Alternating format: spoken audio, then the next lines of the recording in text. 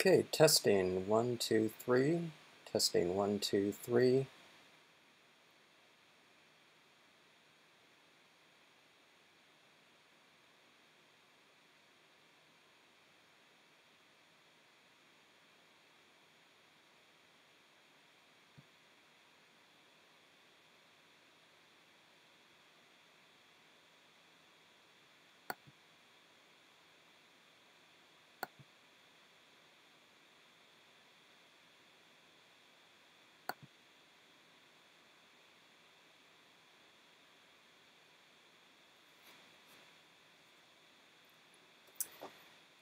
Okay.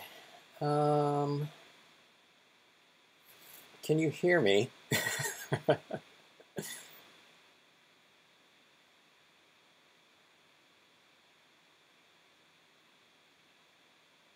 Checking.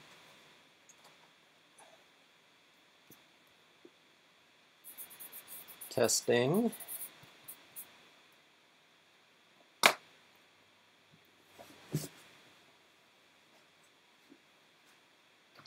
Can you see and hear me? Yeah. Okay. There's a delay.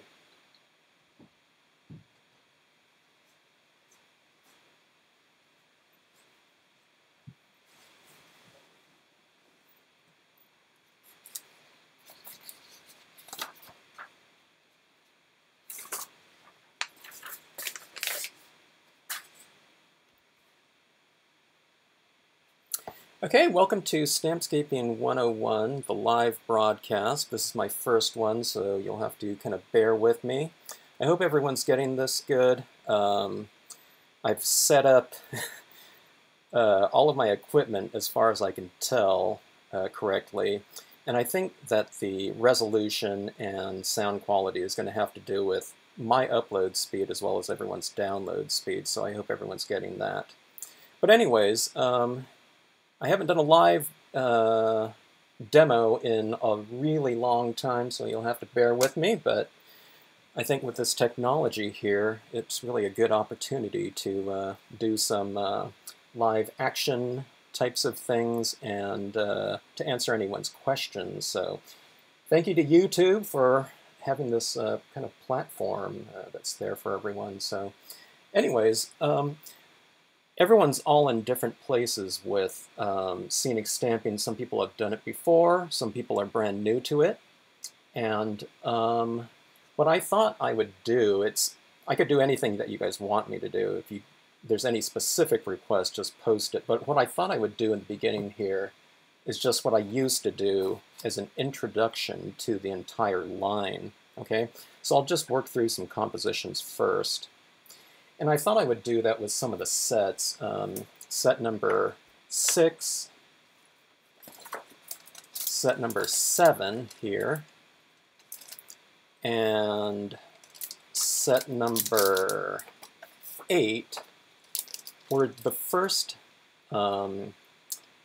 set designs that I did, okay, or the first set groupings that I did. And the reason for that was I put some of our key images in each one of the sets, and I based it around 3 of some of the most popular images. Okay, this one's based around the Lakeside Cove, the Lakeside Cabin, and the Country Chapel.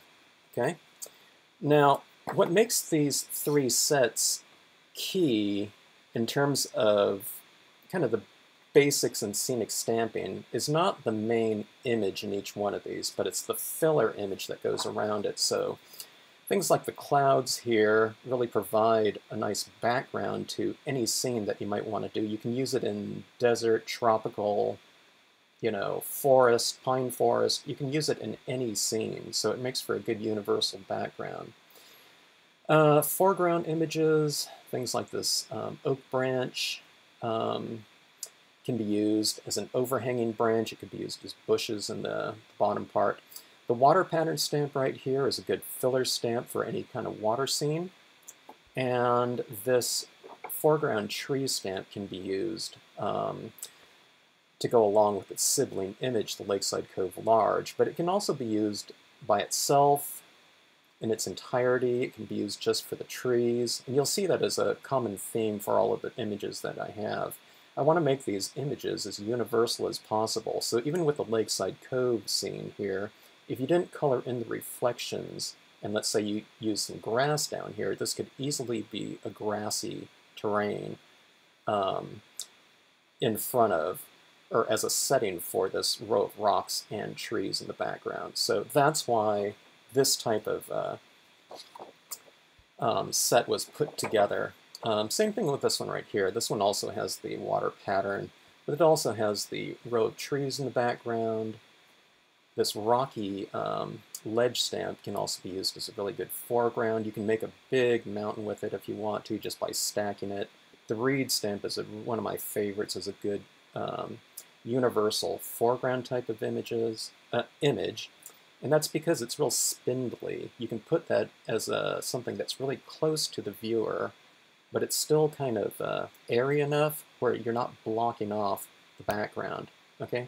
And the same type of thing goes for this tree here. It's a lone pine tree. And then what we have is the Country Chapel set. It's a good kind of foundation for any type of land terrestrial thing. I use that sedge filler stamp that comes in this set all the time. And let's see, the rocky peaks in the background, that's a really fantastic background if you don't want something, or if you want something in between something like your subject matter and just sky or something like that. It's kind of, I don't know, in a sense it becomes a mid-ground stamp if you're talking about sky, mountains, and the chapel and all of the other imagery that goes with it. So anyways, I thought I would do some compositions using these three set, and let me open this one here. These sets here come in unmounted as well as the cling foam versions. Now I couldn't find my cling foam version of the Lakeside Cove, so I'm just using the mounted version. If you're using the unmounted versions, then you'll want to get acrylic blocks and apply something like a tack and peel on it. There's some other types of materials out there that you can place on directly to your rubber that makes for a nice temporary mounting system. I happen to like the tack and peel a lot, and I've done videos on this material before, but it's this little kind of, I don't know what it is, it's this tacky rubber surface that has a permanent adhesive on one side, but it's just that kind of clingy type of tackiness material on the other side. Okay, and it makes for a great surface here, because even if it gets kind of coated in dust over time or whatever and it becomes less tacky, you just rinse it off in the sink and it's as tacky as ever. In fact, it's really sticky, so be sure, and if you get this, keep that kind of that protective plastic thing to go over the top of it, because if you just put a piece of paper down on it, it's stuck like iron on there. All right, so that being said, let's get into some compositions right here. If you're a viewer of this channel, you might have seen some of these types of videos that I call stamp sketching.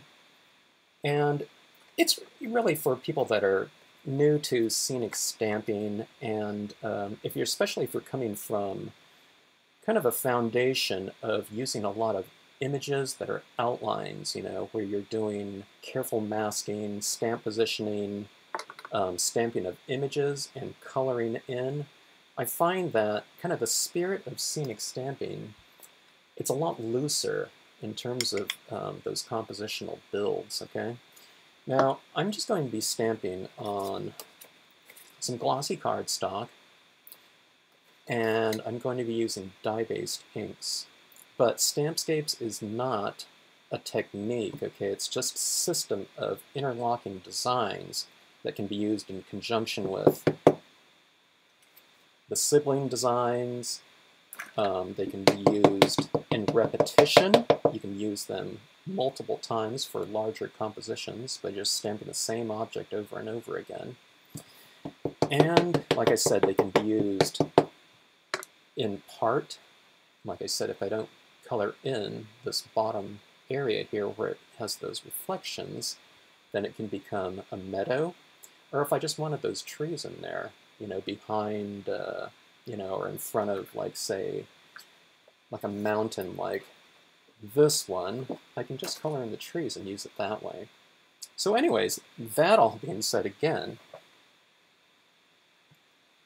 I originally came up with this concept of these landscape stamps, these modular stamps, for the purpose of being backgrounds for other imagery. It could be other images that were from a stamp in the hand, this company that I used to work for, and they could be used as backgrounds for other company stamps. You know, so one of the things that I like to do a lot is I take stamps from other companies and I might do a setting for it. So it's almost like you're kind of creating a stage for something, the star of the scene, you know, so it might be, I don't know, something as simple as like a snail in the foreground or something like that. I happen to like a lot of old engravings, those 19th century engravings, you know, that are kind of in those Dover books, because I like the tight detail and I think it pairs well with the detailed images that we have, okay? But you can use just about anything. These could be settings for your word stamp. It could be a happy birthday stamp or something like that. So that's why I tried to make them as universal as possible, because, you know, the original concept was, you know, settings for other things, okay? And that was back in, boy, it was back in like 1990 or 89 or something like that. So I didn't even stamp at the time. I was just working at a stamp in a hand, and they would have a call for images once in a while. Okay, so this is 2 impressions with the Lakeside Cove Large. Now here's the biggest thing between a lot of types of stamping and scenic stamping, not just Stampscape stamps, but a lot of people just aren't used to the idea of taking a stamp, inking it up again, and stamping it right over the top of their previous impression, right? That's like the absolute worst thing that you can do with an outline images, because you don't want a bunch of, you know, outlines showing up in other imagery. You want things to seem like it's in front of one another or in back of it. You want it positioned just right. And that's because we're doing a lot of interior coloring of these compositions that we're making with outline design. So that's, you know, the biggest thing that you see when you go into a class or something like that, or a demonstration where people haven't seen it before. They're like, oh my God, you know, you didn't use a stamp positioner or a masking film or something like that. You know, you can just overlap everything. So in a workshop situation where it's the first time they've ever done it, it's kind of a liberating type of feeling for a lot of people. Okay, now let's see here. Let's add in some other filler stamps, and let's go with some of this water pattern stamp. Okay, it's just a texture. And in water scenes, a lot of times I like to unify that area down below with some additional texture. Now, I would usually do this in a blue or whatever color out of my color scheme I'm working in. So if this is a sunset scene with a lot of golden oranges, yellows, reds, or something like that, I would stamp out those reflections in that color, okay? Because these patterns right here are kind of reflective of kind of the shaded area within a given texture. In this case, it's a you know, a body of water. So if you're making your water blue, chances are, you know, the shadows would be blue. And I say that because a lot of times people think, and you can do this, okay? You can just stamp this out in black, because a lot of times people are thinking of shadows, they're thinking of shadows being black, all right? And like I said, you can do that, but like on this pad right here, this pad is a given blue, but you can see on the shadowed side, it's a darker version of it, right? So that's you know, my concept of that type of thing. All right, so with a texture stamp, I don't look at it like the building of, or the stacking of like a bunch of bricks, okay? With landscape stamping, you don't want to look at it as kind of like a puzzle where everything is meant to be layered edge to edge, okay? You want things to kind of overlap, and that's what kind of creates that seamless aspect of your entire composition, okay? So we have that blue in there, and let's see here. Let's mix and match, okay? This Lakeside Cove comes out of the Nature set number 8. And let's just take these pine trees here, and let's take those, and let's put another row of trees in the background here, okay? Now I can do that in a variety of different tones, but let's play around with value a little bit, okay?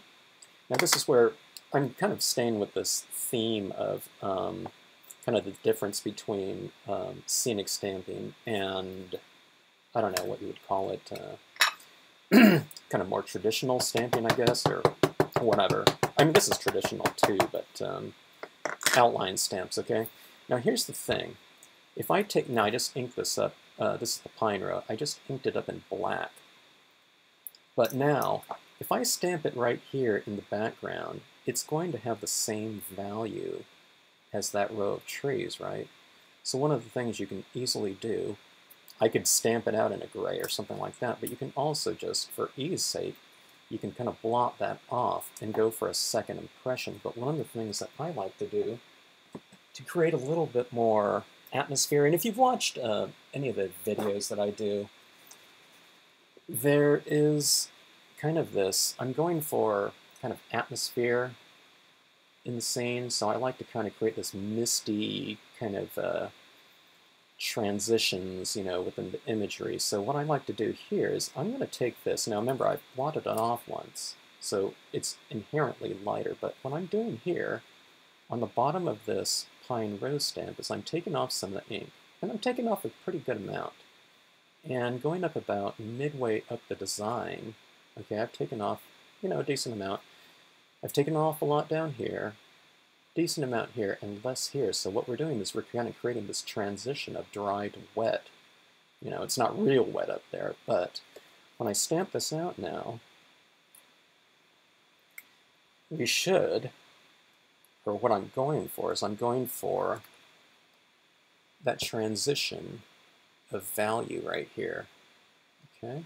So we can still see that row of trees in here, and it's still defined, but we have those trees in the background that are reasonably defined as well, okay? Now let's do that maybe one more time over here. And again, no masking was necessary, right? And that's, I don't know, I don't know if I do everything for the purpose of kind of avoiding masking, but I think as a general type of process, I try to keep things as simple as possible for myself, because I'm not, you know, I don't want to, I want to avoid kind of tedium and just keep things as fluid as possible. Okay. Now this one I took off a little bit more ink because I thought, I could have taken off a little bit more over here to keep that row in the foreground a little bit more defined. But anyway, this one's taken off a little bit more. Okay, so it's working from dry to moist up here. And it's just a simple matter of taking a dry paper towel and wiping it off down here. Don't take a wet paper towel and do that, otherwise you're going to be taking off everything. So we just want to make it lighter in there. Okay, so no masking, which is a good thing. You could mask if you want to. That's what I used to say in my workshops sometimes. Sometimes I would hear people saying, oh, they feel it's kind of strange positioning this type of thing without a positioner. I'd tell them, well, you could use a positioner if you want to, and they say, no, that's all right. Okay, foreground. This is the Reeds stamp right here. And now normally, I would like to finish this off with some color first, and then a lot of times I like to keep my foreground for the last thing that I do. But in working with these compositions right now, that's a good foundation for a composition. You can also put, some kind of subject matter in there, someone on the canoe, wildlife, whatever, okay? But here's the thing if you're adding in some sort of subject matter into the scene, okay? Now, a lot of times when people are new to scenic stamping, they might be thinking about, what can I add in here? If they're going to add in something like a figure, like a little fisherman or something like that, or a canoeist, you don't want to place, like this little eagle right here, okay? You wouldn't want to place them or position them in a spot where there's a lot of dark background already in there, because they're not going to show up. There's just too much busy subject matter already in the scene. So you'll want to position it somewhere where it's light enough. Now, if I stamp like a fisherman or a person on a canoe in here, in this body of water, and do it in black, it'll show up just fine, okay? But like this eagle or something in the sky, some ducks maybe flying around in here, they would have to be done in a space where you reserved some open area for it. So it's like you're kind of, again, it's like you're kind of creating a stage, or you're staging for whatever subject matter you have. So kind of leave an open spot for that, okay? All right, now let's look at some other compositions, and let's stay with the spirit of stamp sketching. And again, stamp sketching is a really good way to go into it. It's, we're not worried about color schemes or anything like that at this point in time. We're just kind of getting the feel of the new imagery that we've had, or if you're new to scenic stamping, you're getting kind of comfortable with this notion of overlapping and blending of the imagery, okay? All right, let's try something with the Lakeside Cabin stamp. If you've just joined in, welcome to the live broadcast. I happen to mention that we're stamping in dye-based inks, and I have my glossy cardstock. Now, there's a lot of questions on things like media, okay? And naturally so, but I always tell people, again, that Stampscapes is not a, need a larger acrylic block for this one. It's not a medium, or a technique. It's just a grouping of stamps that can be used with one another to form scenes and compositions in a seamless fashion, okay? Now, if I wanted to do something like colored pencil, then you're going to want to stamp and do your compositions on a matte paper or something more conducive to the medium that you're using. So like colored pencils, chalks, pastels, that type of media, soft media, is going to need, requires a paper with a bit more tooth to it, okay?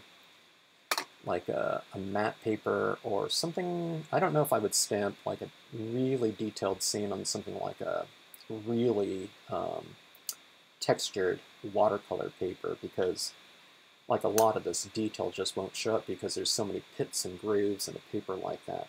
But a matte paper would do just, fine. And you can see a lot of different examples of scenes on our website. Okay. Oh, let's go with something like this. Now, with things like bodies of water and whatnot, you can stamp these in a landscape configuration. You can go portrait. And where you place that, is just, up to you. There's no right or wrong to this. If you want more water, then stamp it up higher. If you want more sky or whatever's going to be in the background, then just stamp it lower.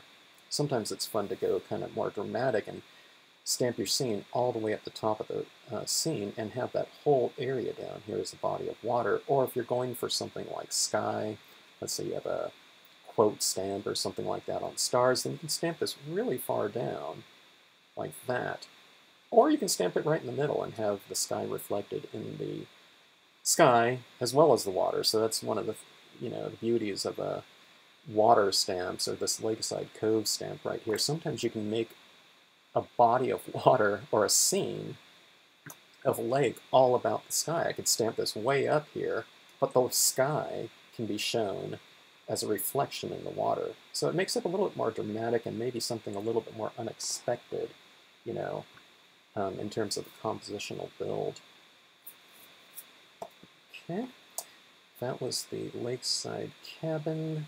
Let's put in some foreground here. Okay, Randy. Hey, my first question of a live broadcast. The kind of paper that I'm using it's called King James Cast Coat, okay? It's not available anymore, all right? But on my paper test video, and I'll say it here too, it's Kromekote that you can use. And I did a test on Kromekote recently, just to make sure that, when I recommend a certain thing, it's going to work. And Kromekote works beautifully. And Kromekote is spelled with a K-R-O-M-E-K-O-T-E. And you can find it in various locations. If you just look it up on, if you do a web search, you can find it. And Kromekote's been around for a very long time. It's the paper that I started stamping with, when I started actually stamping. I kind of designed stamps for a Stamp in a Hand before that, but when I came out with the landscape series, the people that used to demonstrate at the shows said, all right, Kevin, we don't know what to do with that. K-R-O-M-E-K-O-T-E, no H in there. And I don't know, you see it everywhere, but now there's a lot of companies that sell their own or package their own glossy paper too. And it's usually sold in sheets of 10, I think. Now, I don't know what type of paper that is, but it's been repackaged, so if you don't want a set of, that's correct, one word. What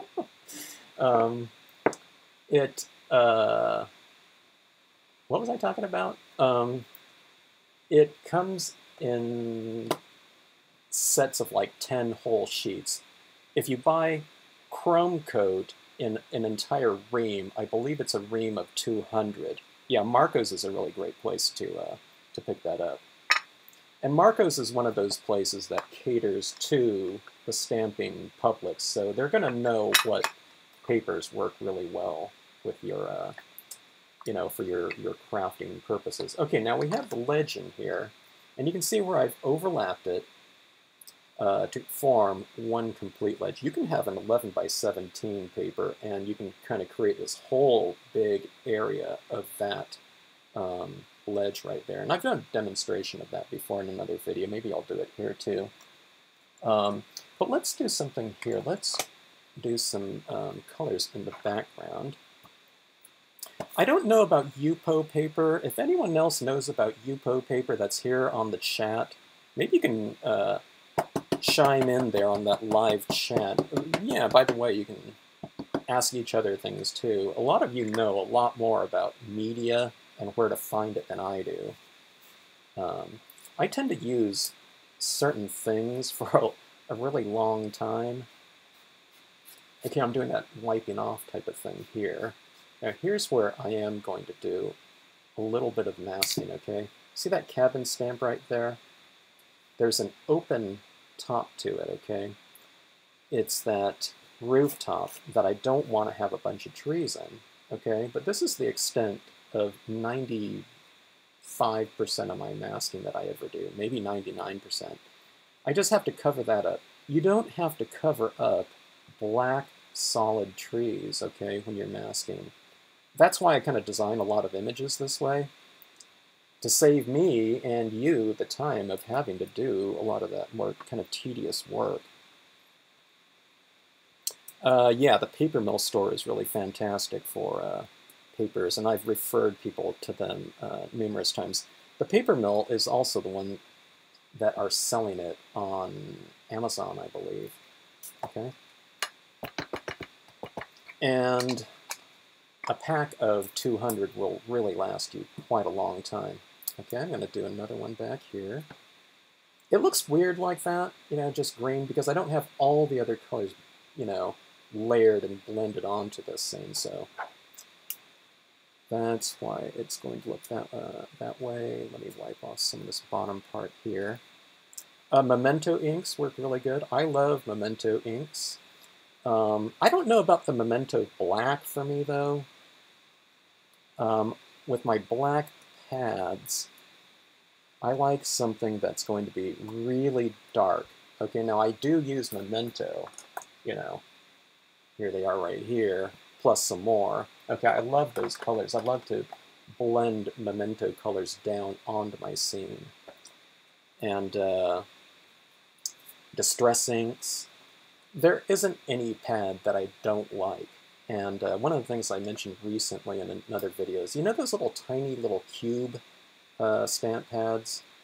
I don't really like that type of format because I use a lot of ink, so I don't want something really tiny like that, okay? Those are good for some other images, like smaller outline image where you're not going to need a lot of ink.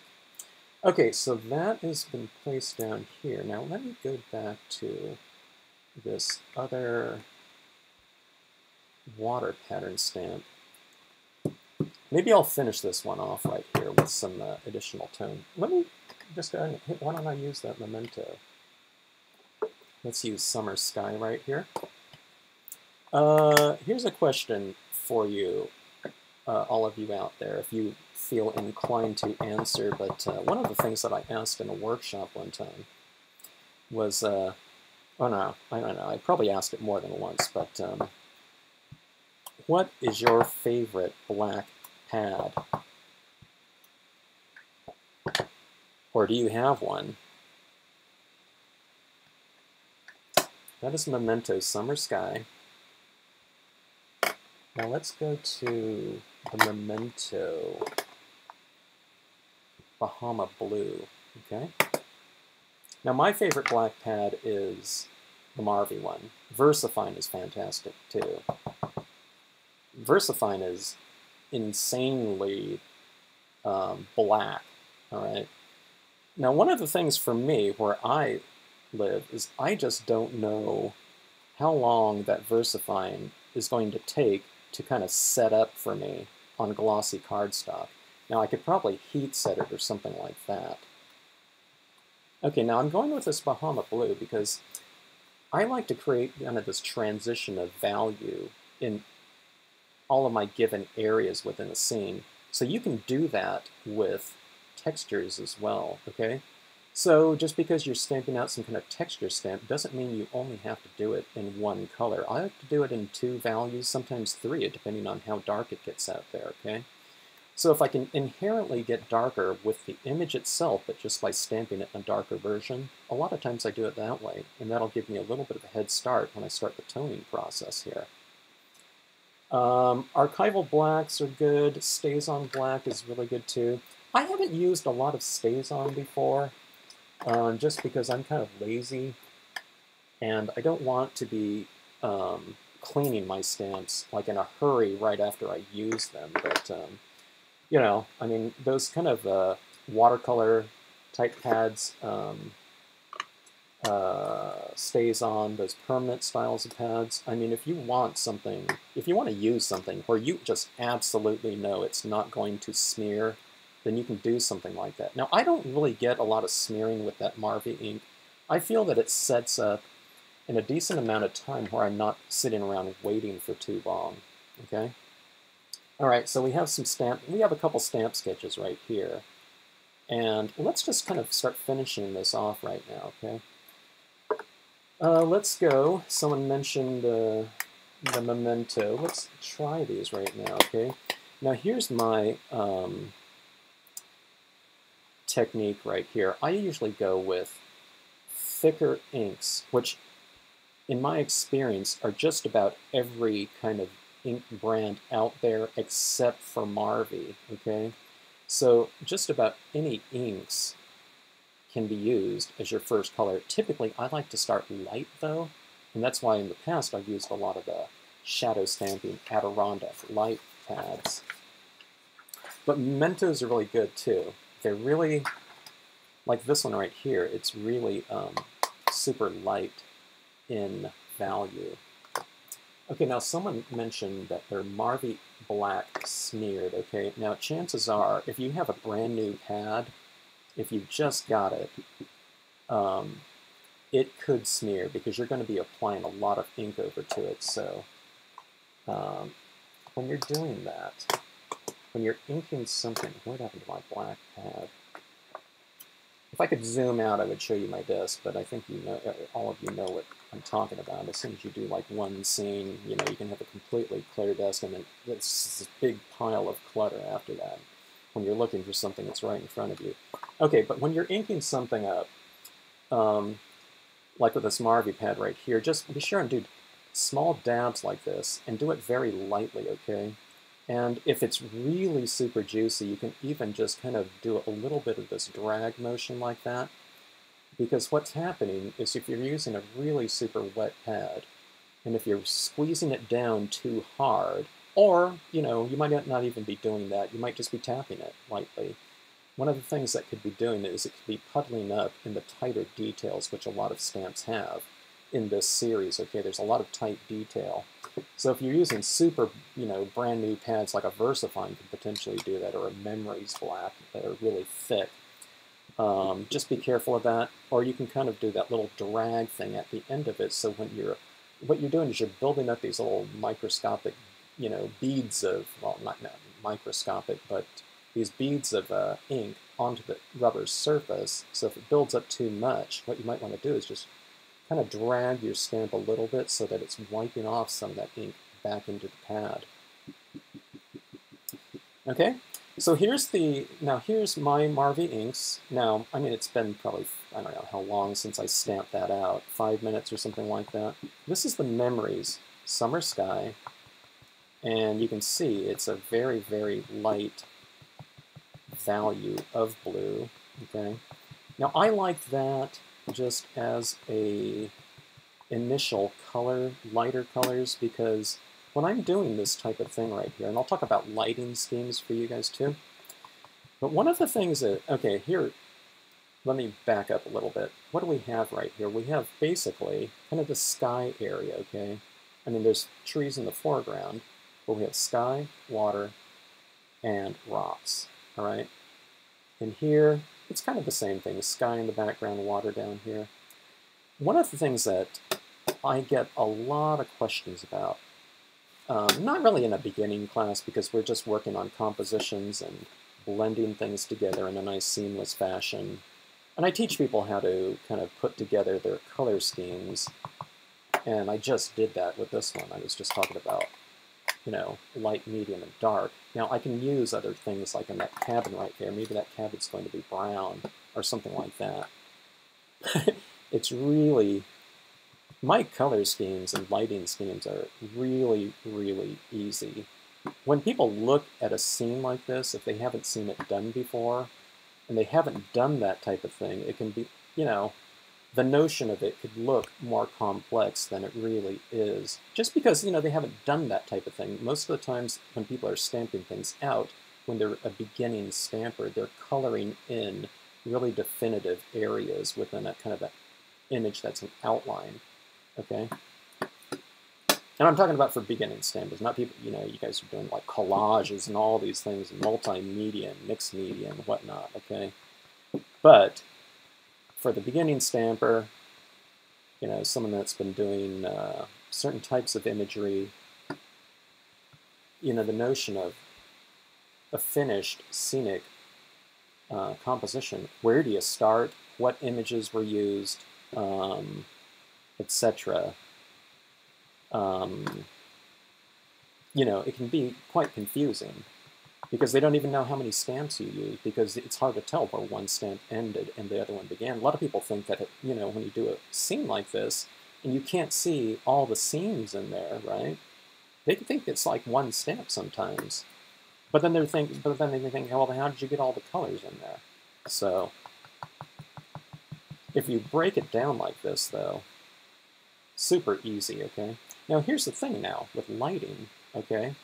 A lot of people have trouble with lighting, and the only reason for that is because they don't leave light areas, okay? They've kind of gone over everything. So here's my thing.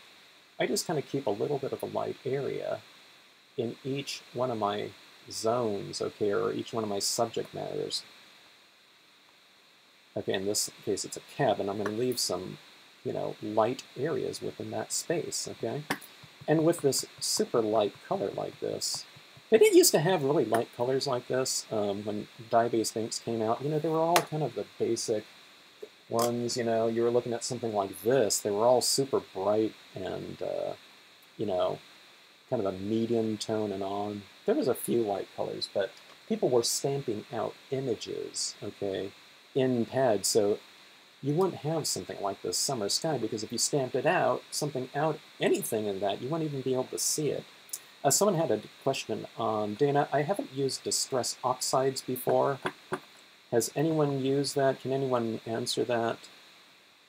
That's Tim Holtz, right? Are Distress Oxides, are they dye-based inks? Or are they something else? And I use Distress inks all the time, but they're not the oxide ones. They're just your dye-based ones, okay? I'm going to have to look into those oxides at some point in time. Or, do any of you have Copic markers out there, and are you using that on, what's the name of that paper that people use for that? Cryogen paper or something like that? Another great look, you know, with scenic stamping. Okay, but here's the, oh, the Distress Oxides are dye-based. Oh, wow. I don't know, sounds interesting. I'm gonna have to try it. Or if any of you try it, let me know how it works out. Okay, but here's your lighting, okay? And it's really faint lighting at this time because I haven't taken the areas and made it darker, okay? So the thing about this is just retain those lighter areas on here when you go to the darker tones, okay? So here's what I used to do in my workshops. You'd get people kind of in tune with the feel of applying inks in this motion, okay? I usually start on the outside edge, and then I work my way in, okay? I don't use too much of like this type of motion right here, okay? Because that's when people start getting the shapes of their applicators showing up everywhere, all right? But here's the thing, though. When you start doing this, you start kind of, you know, creating some muscle memory. And it's a very short time, you know, in a workshop situation. People are, you know, working one color through the next. But the thing is when you move into your next color, you just use it a little bit more sparingly, okay? And don't go in quite as far as you did with your previous color. Now that's, you know, you don't have to take a ruler and measure it and say, oh my gosh, I went all the way to the white with that stroke. You know, that's okay. But just in general, that's, you know, the general concept of it, okay? And one of the things, going back to Memento, I really like Memento inks because they really glide onto the paper beautifully. They're thick, okay? But here's the thing, though. I would use just that ink, unless there, you know, there was another color in Marvy or something that I like better, you know, so I would use that. But as far as the ink application kind of texture of the, or viscosity of the inks, this is really beautiful. It blends beautifully. You can really spread it around. This is the thing that Mementos are good for. Let me just show it to you in this medium tone because you can see it easier. But if I go like that, it really gives me time to kind of spread it out, okay? Now I see some imagery down there from those initial impressions, but I can kind of keep blending that in. But see this right here? It really spreads out like this. Like that, really nicely. Now a lot of times people are going for that value first, Okay, they want that value right off the bat, so they might be doing it with that Memento Summer Sky, right, as your first color. But the thing is, it's a lighter color, so sometimes where people kind of might tear one of these foam pads is because they go down like this and start applying it, and if it's not dark enough already, then they use more pressure, like that, and then, it is foam rubber, and it can tear. But if you just use just a really light touch like this, okay, and get your color and value in repetition, it's as smooth as anything, okay? And this is, again, it's being done on glossy cardstock. So that's what the glossy cardstock is good for as far as this technique goes. You can use a matte one, but I would use a coated matte paper in terms of this type of application. The matte ones just absorb your ink a little bit faster, so sometimes you can feel it grabbing, okay? If it's that's the case, then just kind of use a lighter touch and just stay in that area a little bit longer, okay? So I'm not using any pressure at all on this tip. And doing it that way, I mean, I've had tips that lasted, I don't know, 15 years like that. And it's usually, they don't wear out. It's just that over time, inevitably, these tips can get a little bit dry, okay?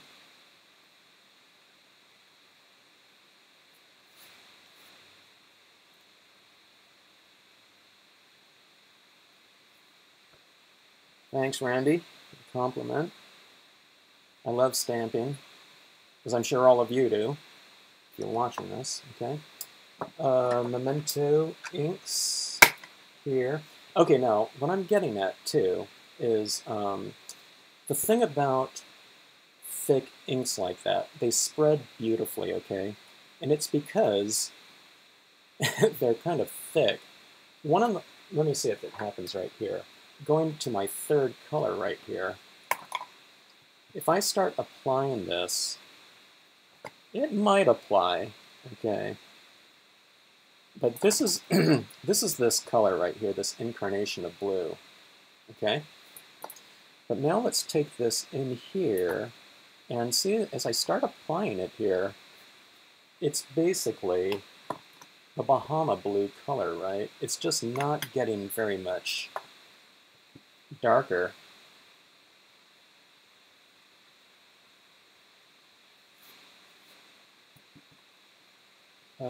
You're welcome, Christine. Thanks for watching.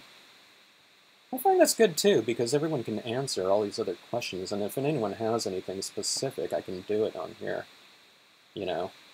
There's a delay of this video about 15 seconds, so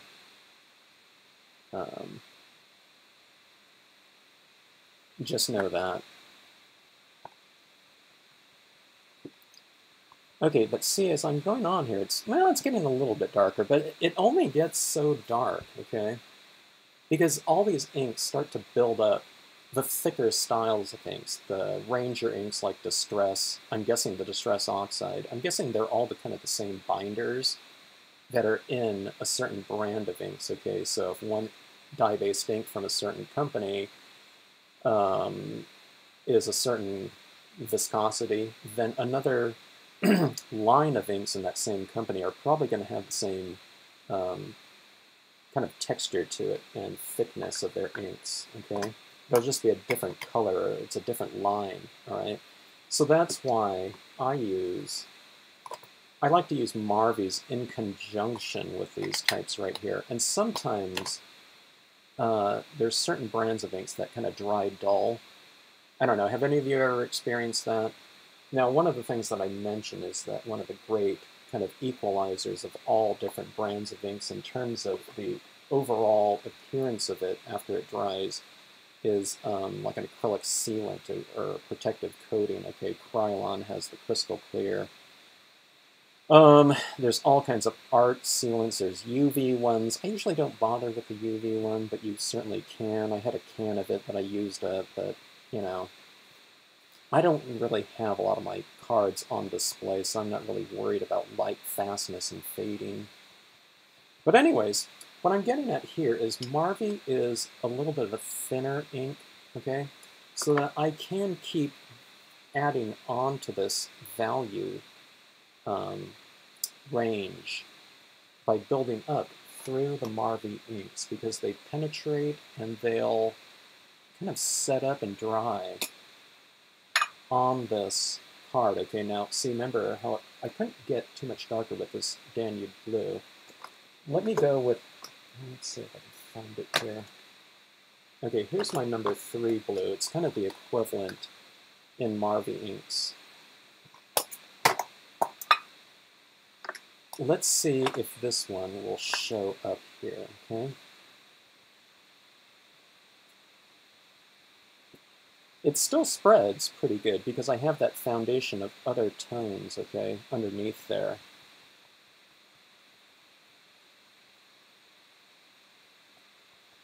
Okay. Now see that right there? It's a little bit darker than this, you know, these other corners, right? And it's because this ink is thinner. So it can kind of get past that suspended layer of hue on the card. But now, where I like to use the thicker ones first, it's because when I add on these darker tones, they spread beautifully on my card. Now they spread okay on just a bare piece of paper like this, but you can see it's a little bit more. See how that's kind of scratchy looking down there? It's kind of more textural, and it's because this thin ink. See, it doesn't really want to spread very easy, right? And that's because these inks are thick. Now I can do it, I've practiced certainly enough to be able to get a decent transition out of it, but it just requires more touch. But let me show you where I've added that other coating, even though this is dried up right now, over the top of this one. See, having that layer of Memento underneath there, see how beautifully this darker Marvy kind of starts to spread on here as opposed to that, okay? So that's why I use different inks for their different purposes. Now Marvy discontinued these color-coded cases, but they still do sell their reinkers. I don't think they're manufacturing reinkers. I think just Uchida of America probably has, 1,000 or 800 reinkers of every given color still, because those pads really hold a lot of ink, so they probably didn't sell a lot of reinkers to begin with. They sold a lot of black, probably, on some of their main colors. But while they have those reinkers still in stock, you can buy those with your blank Marvy pads. I think it's just a clear case or something like that around it. Okay, but see how much darker that got? Okay, now one of my favorite colors, I don't know, it wasn't really before, but I've always liked it, but I didn't always use it too much, is this Prussian blue. Okay. Now this, whatever this Prussian blue is made out of, it really, really penetrates. In fact, if you stamp anything out in Prussian blue, it'd be a good idea to clean off your stamp soon after. I don't know what it is in it. It really stains, but I think that's the same kind of, I don't know, what's the word I'm looking for? So this is it's bad about doing it online. I can't think of these things. But it's whatever the composition is made out of, that makes it penetrate this. I don't know, it stains your stamps, where every other color just washes off fine, even if you've had it drying there and sitting there for, a year. But Prussian blue is something. It's not going to ruin your stamps or anything like that. It's just dye-based ink. Okay, let's give this a little bit of a horizon right here, okay? See this right here? We can't really tell where the sky, ends and the land begins, which is fine, too. You can kind of keep it like that. It's somewhat poetic, too. But if I want to create some sort of horizon line on here, I just mask off with my blotter paper and just take this down here. And again, I just kind of take it in from the outside edge in like this.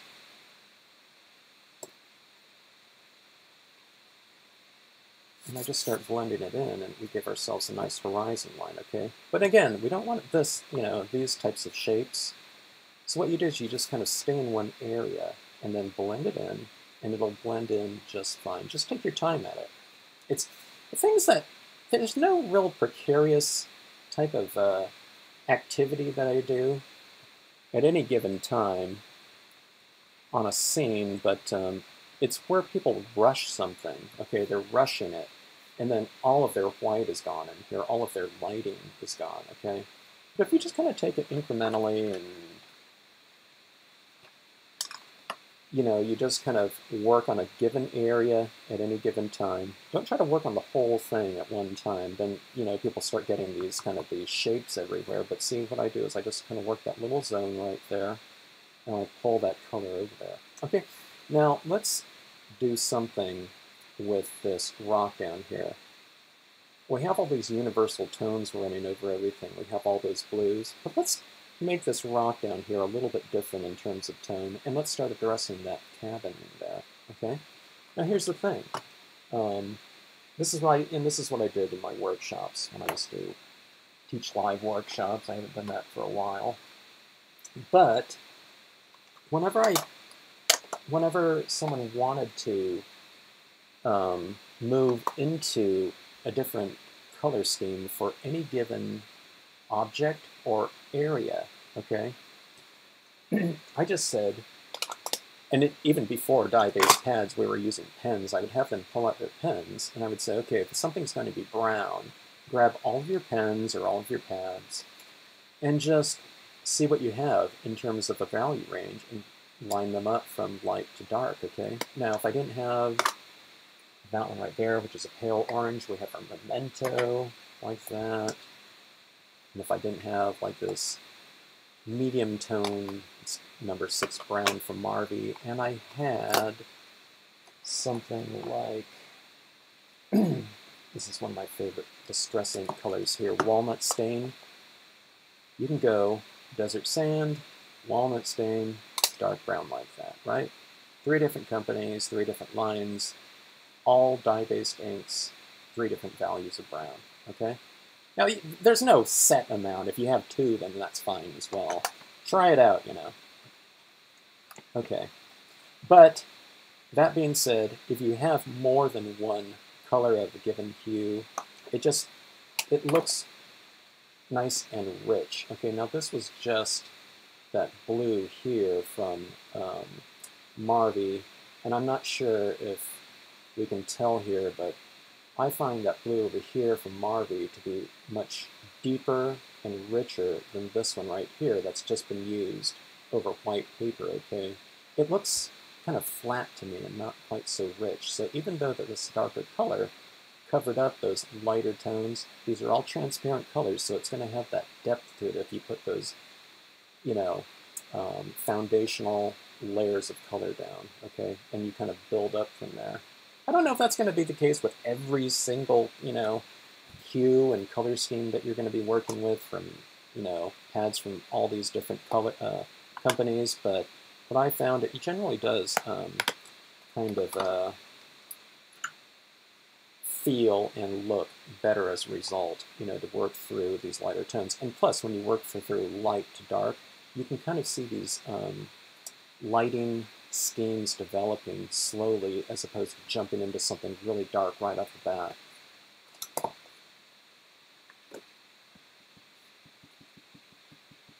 I know what you mean, Elaine. Elaine wishes she had more time to work on stamping. That being said, this is one of the things that I feel about rubber stamping. It's the ultimate medium, I think, or one of those ultimate mediums for today's busy person, in that in the time we get home from work, you know, we have things to do, you got dinner to do, people have kids, you know, you got to get them taken care of and whatnot. Even in rubber stamping, even if you have like an hour or something like that, or a half hour, you can kind of create something from scratch and have a final result. In the time when you do all those things, eat dinner and go to bed, you can have a finished piece. Where if we're working in something like, you know, not that I'm against anything, but I'm just saying if you're working on like an Afghan or a needlepoint or something like that, if you want, you know, a finished piece of, you know, crafting, you know, a handcrafted piece, then that's going to take you a little bit longer. So, I don't know. I think that's one of the things that why people are into rubber stamping. It's, you know, you can work on a more extended project, but you can do something very quickly. One of the things about scenic stamping, a really fast application are brayered backgrounds. I could go for this brayered background in here and just stamp this entire composition over the top of it. I don't know if I would go with green trees unless the background was kind of had green in there, but okay, now what I've done is I've added that desert sand in that cabin, and to give a little bit of continuity to the scene, I've added some of that desert sand down here, but you can see by going really light, it blends into this area beautifully, even though it's tan amongst blue, okay? Now see on my cabin right here, on horizontal surfaces, or a little bit more horizontal, it's a little bit slanted, I like to have my light reflecting on those types of things. But on the vertical side, maybe I'm going to make that a little bit darker. Hello in Spain. Welcome.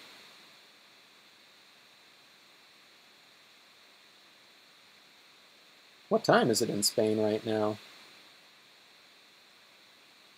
And thank you for tuning in. Yeah, the Stampin' Ink, Stampin' Up! Ink should work. I mean, Stampin' Up! Bought ClearSnap, so I would imagine ClearSnap is the company that's making their inks, because I don't know. I can't think of another reason why they would purchase them.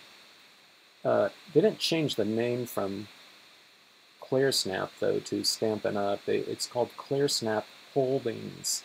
Okay, I don't know. It might be purchased by them, but it might be run as a separate entity. Okay, so there's that little cabin in there. See, by making that the vertical edges darker like that, it looks a little bit more three-dimensional. Now it kind of looks a little bit strange because it doesn't have very much continuity with that top. Let's go with this Distress Walnut stain a little bit, okay? I don't like it. I like it different in terms of a little bit darker, or a lot darker on the side, but I don't want it to have just, you know, no color on the top there. So I put a little smearing of that color up there, okay? So that's where lighting comes into play. It just means don't color everything out. It's not a harder technique. It's just be a little bit more, use your darker colors a little more sparingly, okay? Okay, now let's do something right here. Let's try a different hue in here.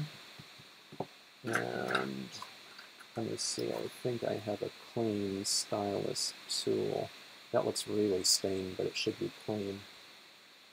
Let's use a different hue up there in the sky. One of the things I like to do is I like that kind of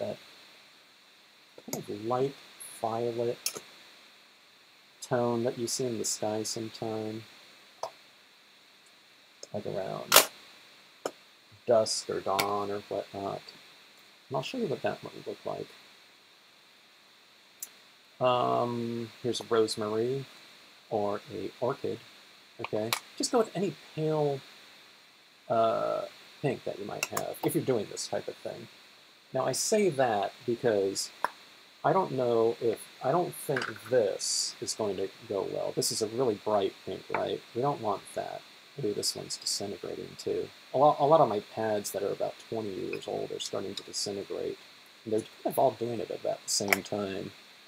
But anyways, that color is way too bright. Okay, now this one might be too bright as well.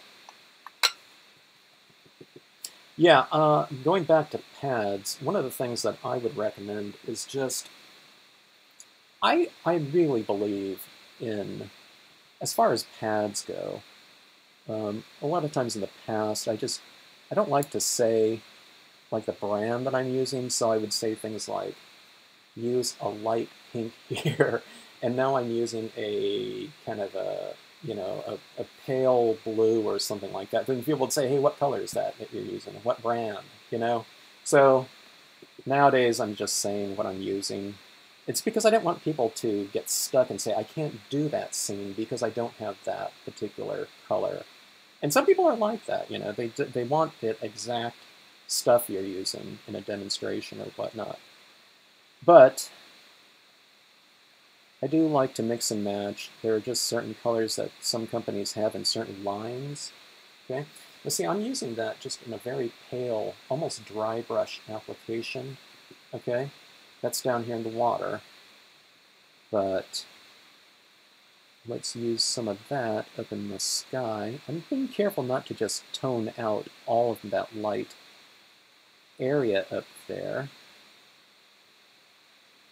Okay, and it doesn't have to be a direct mirrored reflection of what's going on immediately above it, okay? But what I'm doing right here is I'm kind of creating this continuity now, even in a very pale form, with all of these different lit areas. Okay, now my theory is that if the lighting is coming from the sky, okay, that color light is going to be shining on the various areas or objects that are being illuminated by that light. So if you have a sunset scene or something like that shining on a lake, I would probably make the lake the colors of the sky as opposed to doing it in blue. You could, but I usually don't. I usually do my objects in my scene as a kind of a reflection of you know, whatever color lighting is in there. All right, so that is that. But now one of the things that I'd like to do too, to kind of finish off a scene in terms of the value scale, is whatever colors I stamp my main images in this case it was black, okay, the Lakeside Cabin was stamped in black, and the ledge down here is stamped in black. I like to finish off the other areas in here with black as well, okay? So let's go back to the black dye base pad, okay?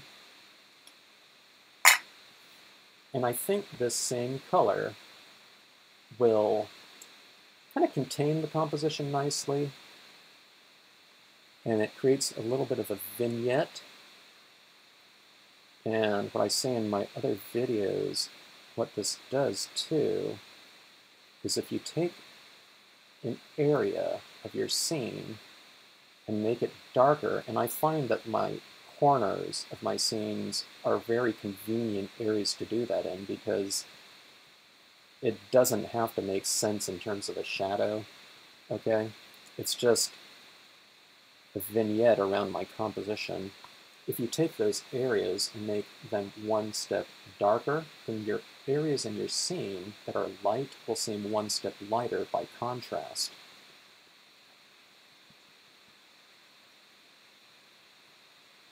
Any kind of dye-based inks work pretty well. The only difference between some dye-based inks with certain color, not compositions, but certain brands of inks, sometimes they dry somewhat dull looking, okay? But again, if you spray your scenes, it should bring back the vibrancy, or before your scene completely sets up and dries, spray them then, okay? Now, those sprays are kind of stinky, and I don't know, there's probably some other types of, you know, more kind of environmentally sensitive ones than something like a Krylon, but I don't know, you'll have to look at that. There's that, Judikins has that kind of wax sealant that works pretty good too. But yeah, a lot of the paper combinations, it's best to kind of experiment around. Now, those Marvy ones are the ones that I find don't, they don't really dull as much as the other brands. And I have a feeling that, see, certain brands, there's something in the binder with all of them that makes them thick, so that it's for the simple reason of you have these raised dye base pads, and if these inks were any thinner, then that ink would just kind of, it would seep out of the pad, as opposed to being suspended in that material right there. So I have a feeling that whatever's making it a little bit thick could be the thing that when you look at a scene that's been glazed over and over with those inks, it could be the thing that kind of makes it dry a little bit dull. Okay, but just spray them though, and you'll be fine. Some people, this is way back in the day, I feel really old when I say that type of thing, but before all of this type of media and accessories were out there, some people would just spray their scenes with hairspray, or their cards. It didn't have to be a scene or something like that, but they would use hairspray. I don't know what that's going to look like over time nowadays. People are so worried about kind of the archival aspect of the different media out there, especially starting with scrapbooking. We want these scrapbooks to last forever, but back in the day, we were just thinking about sending cards to someone. You want it kind of sealed off and protected. And a lot of times, early on too, is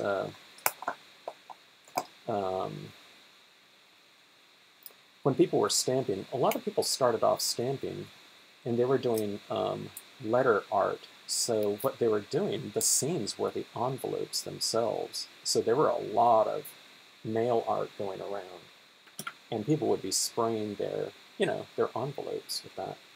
Okay, getting carried away here, but I call it tipping the edges. I've made the edges a little bit darker, but you see how going with that same color that you did in your imagery, I feel it kind of, there's more of a cohesiveness to the overall now, I feel, okay? But now let's go to this, this reed stamp down here. Now I was mentioning that most of the times, as in a case like this, I like to reserve those foreground image impressions for when I'm done, okay? Done coloring, I should say. So now I can see how this looks like here in the foreground, okay? Let me show you this too, okay? This is how you can get a lot more variation out of your imagery, okay? So we have this ledge down here, and let's say we had these two images, okay? And we'll use them together with each other, okay? Having it in the foreground. All right. But that being said, if it's added to the foreground like that, you can layer your foreground imagery further. Okay. Hey, there's someone that remembers the hairspray sealant. You must be a long-time stamper. Take your ledge stamp right here and mask off that ledge, okay? And now let's kind of, I don't know, it's kind of like sandwiching your ledge stamp in some grass from these foreground grasses like that, okay? See that right there? Okay, and why don't we do the same thing over here? I believe you will be able to watch this again. I've done some test videos so far. I don't even know how live streaming works sometimes. I wasn't even quite sure that I was on when I clicked on the live here, but I think when we're done, I think what it does is it has to, the live streams have to process, and then after it processes, I think it just goes, it just gets entered into the channel again.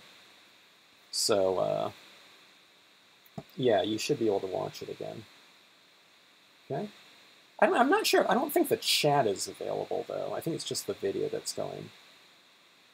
But anyways, here we've sandwiched that in there, and I could, You could mask off areas of this rock as well, okay? And you can have grass growing out from the cracks of the rock.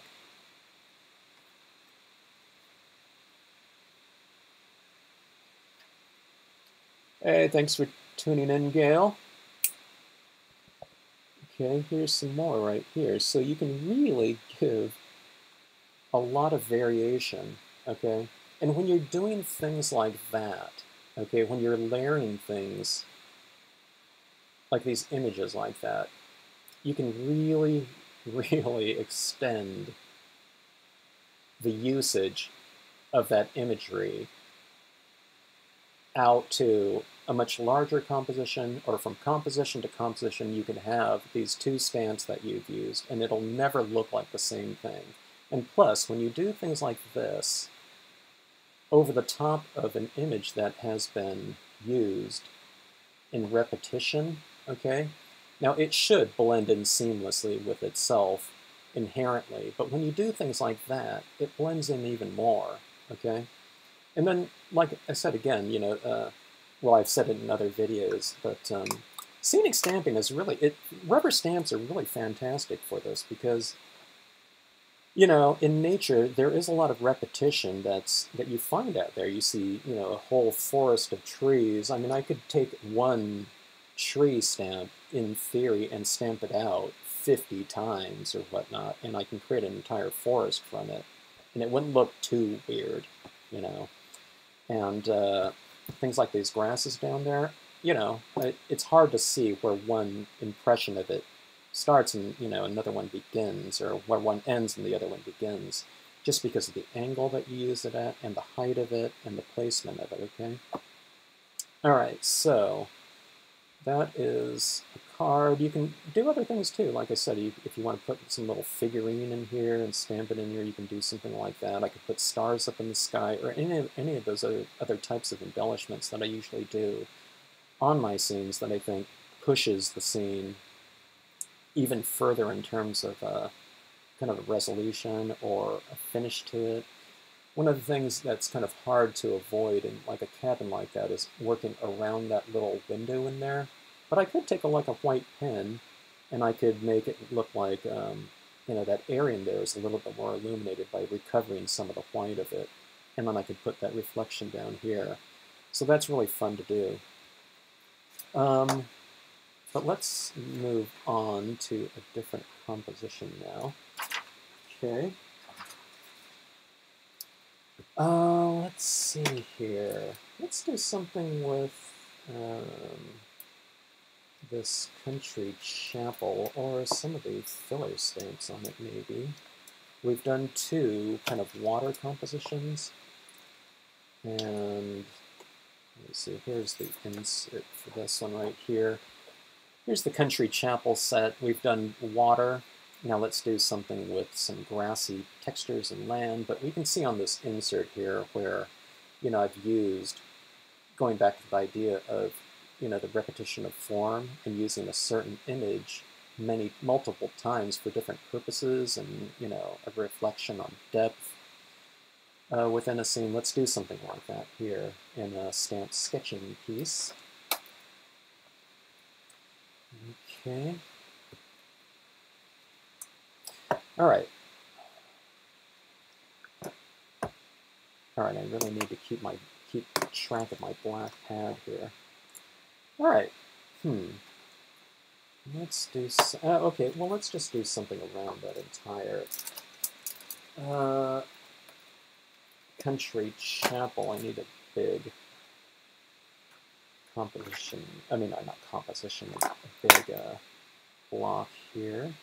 Okay, now here's one of the things that someone has asked me before, and that's how do you condition your stamp here when it's brand new to receive ink? Now sometimes you start inking up, and it depends on the brand of ink too. Some of them are a little bit thicker, like I said, so sometimes it kind of puddles up. So one of the things, this is the simple thing I do with a brand new stamp, I just kind of rub it like this with my hand.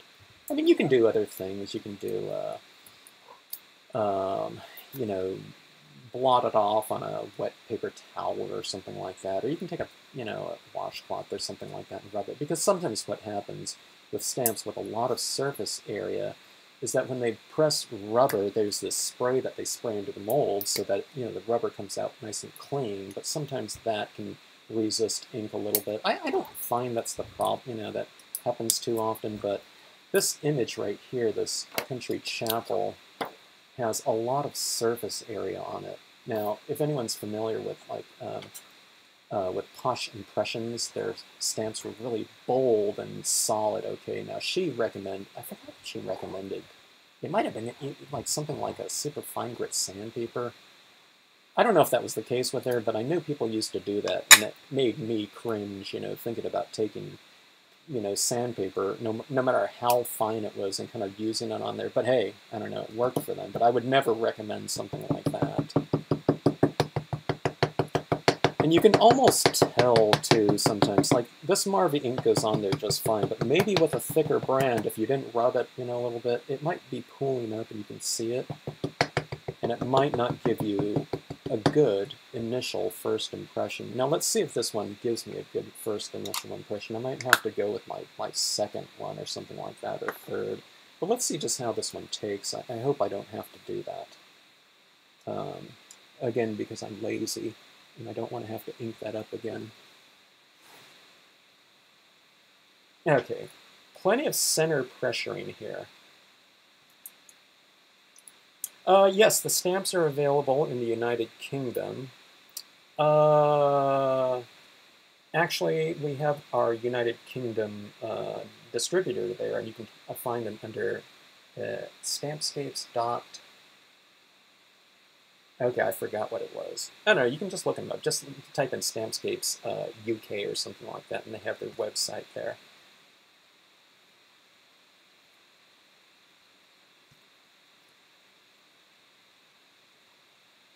Okay.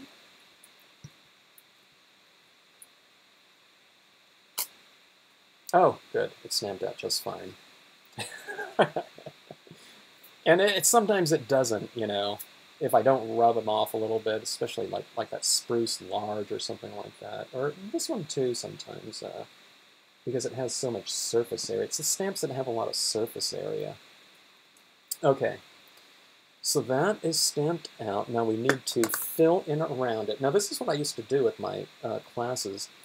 I didn't do so much of the filler stamps with their first scenes, but what I used to have them do is pick out some kind of land element and some kind of sky element. They would stamp that land element in black, and they would stamp their sky element in whatever color they were going with in terms of their first color scheme. So if it was something like a moonlit scene, I would just have them stamp out their moon in blue.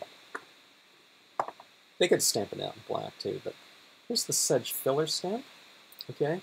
Now, just like my water stamp, where the water pattern is the binding kind of texture that, you know, you work around your different, that different area in there, okay? It creates continuity from edge to edge, in other words, okay? Same thing right in here. Same thing goes for this sedge filler stamp, just general textures, okay? These general textures are the stamps that I use the most, okay? They're the most generic of all imagery, okay? All right? Now again, when you're doing these filler images, okay? Now see, I am running some of that texture up into that chapel image, okay? But it's so light that I don't feel that that little bit in those steps right there is an obtrusive type of mark. You know, it doesn't look strange, like, oh my god, some of the sedge filler went up in there. You know, it's not like that, okay? So light, even pressure, and I like to, I mean, I don't know if I need to re-ink in between every impression, but I am, just so it looks a little bit more uniform. Okay, now that's where that one ends. Right now, that's my horizon, but if I want to go higher, I can. Okay, if I want a background hill like this, I can do that. And I can, you know, connect it right up here too if I want to. But I'll leave a little bit of a gap there, and I'll show you why.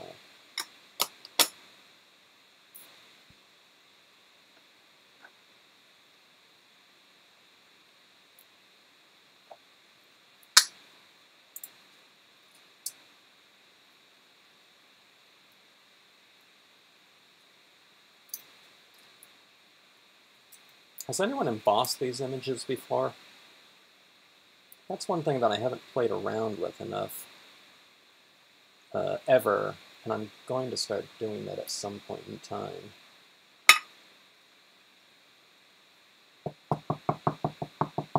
Because there's a lot of possibilities there. It's kind of one of those things, you know, I've been mostly working in, you know, two-dimensionally. And at one point in time, I started doing a little bit of experimentation with things like, I think it's called reindeer moss, you know, where I was doing these like shadow boxes and stamping a scene out and having things like that reindeer moss in the foreground, okay? I had it in the shadow box because it looks kind of strange, this kind of, you know, pasted down here or something like that. So you had to kind of have it in a setting, or like dried flowers, or, you know, those dried thing, you know, whatever, little branches and things like that you can find in a, you know, a craft store. Those look pretty interesting, like especially if you had like a scene like this and I put wildflowers down here in the foreground. It was kind of interesting to have some of that three-dimensional aspect to it. But going back to the embossing, you know, that's actually three-dimensional, right? Because it's raised. And I've always thought that that's something that where I haven't seen a lot of that explored to this point in time. Okay, so here's some trees in the background. And I'm just using the tops of them right here, okay? Maybe where that one little hill is, you know, we can have some rolling hills in the background. So I can place something like this. Yeah, like embossed branches look really fantastic. Like I did these 3 videos yesterday, like something like that. But I mean, I think that branch right there would look really awesome embossed over this, you know, this black cardstock. And I don't know, there's just silver embossing would have looked really cool for that branch, or like holiday cards. And I don't know, that opens up an entirely new kind of world. You like that one, Natalia? Check out those 3 videos that I did yesterday. I'm just kind of tapping into, I'm trying to figure out what makes these ones, these looks here click. Okay, now this one right here was kind of a bit of a breakthrough for me. I put down a ton of that white pigment ink in there, and I thought that one brought that together, but I'm trying to figure out what the key thing that makes this kind of this white pigment ink on black cardstock work. And that one that I just showed you right there, I wasn't quite sure what that was going, you know, the direction that was headed in for a long time until I added in that fog. But I love that one too. That last one. I like all of them that I did yesterday. I got obsessed, and I stamped out 3 of those cards, and I did 3 lessons in that yesterday. But anyways, repetition of form, right?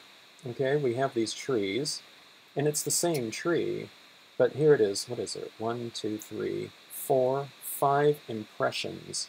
Okay, there's 5 impressions with that same tree, so you can really get a lot of mileage out of it. Okay. And what is the thing that's kind of bringing all of these different images together? And it's the sedge filler. It's the one, it's the most kind of, I don't know, generic of all the images, but it's the thing that brings it all together, and it ties everything together. And again, I mean, here's the extent of my masking right there. It's just a paper towel, okay? Now, sometimes, once in a while, this is one of those things where you'd have to do a little bit more careful masking, as if you had something right behind that steeple there, because it's sticking up right there. And if I have a moon behind there or something, I don't need to mask off those trees, but, you know, you might have to mask off that little steeple like that and just, you know, stamp something in the background like so. All right, let's see here. I'm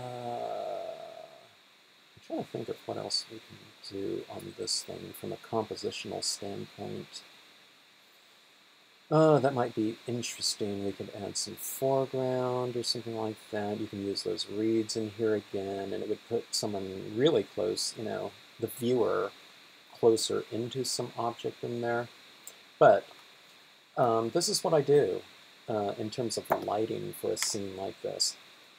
Let me show you something really fast. I was thinking, I don't know if I want to take you guys through like the entire process of doing like a green meadow and blue sky up there or something like that. But let's talk about lighting again, okay?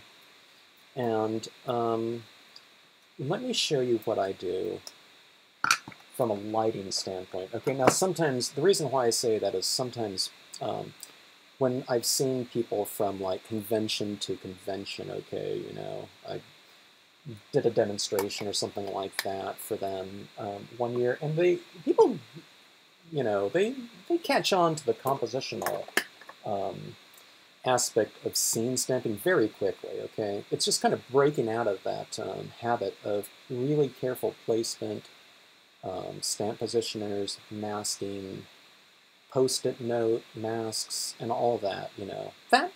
People don't have a problem kind of getting rid of it. Like I said, sometimes it's liberating for them to do that. But where they kind of run into some questions periodically from time to time, in terms of the questions I get, is when it comes to lighting. Actually, it's not really a question. They just say, you know, I still haven't gotten this lighting, okay? Okay, now let's just do this with gray, okay? I'm just going to do a grayscale scene right here. But let's just not think about it in terms of the hue. Let's think about it in terms of the values, okay? Now, it doesn't really matter what you have illuminated in here. Now, chances are I probably want that chapel to be illuminated. I don't think I want that just to be in this darkness. I mean, it is kind of the subject matter of the scene here, okay?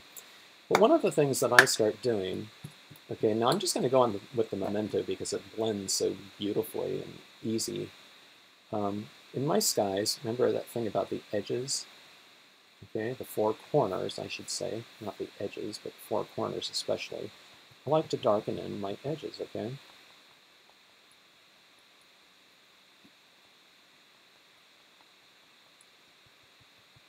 Now sometimes I think about lighting a little bit more than I do here, but usually not. It's usually this.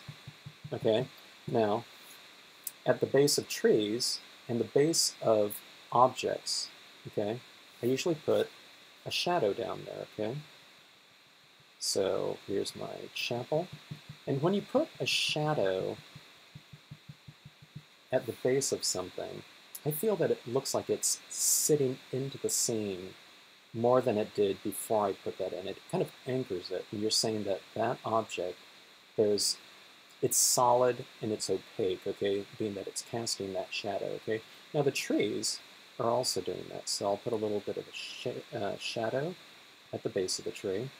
You don't have to do that for all of the trees, but just in general, I usually do it a little bit.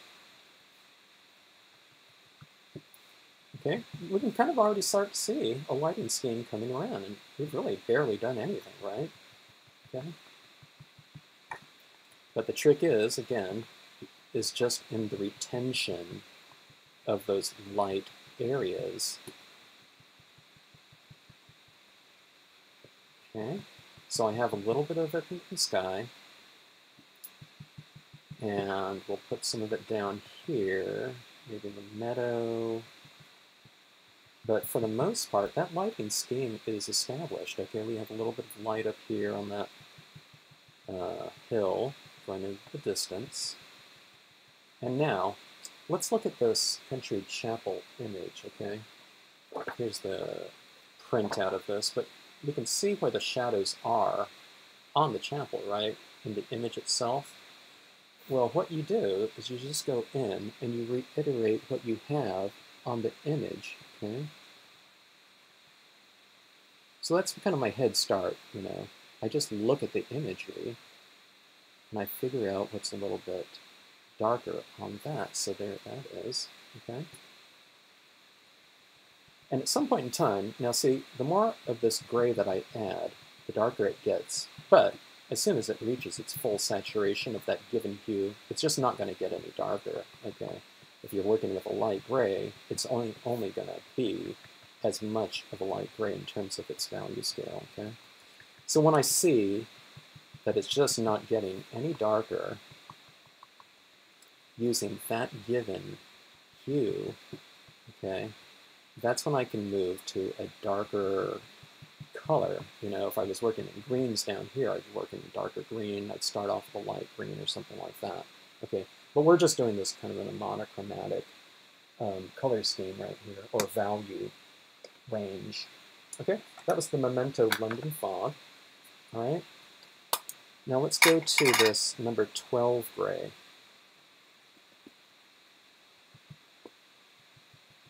The number 12 gray from Marvy is barely darker than that Memento one, so I don't know if this is really going to be beneficial or not. Okay.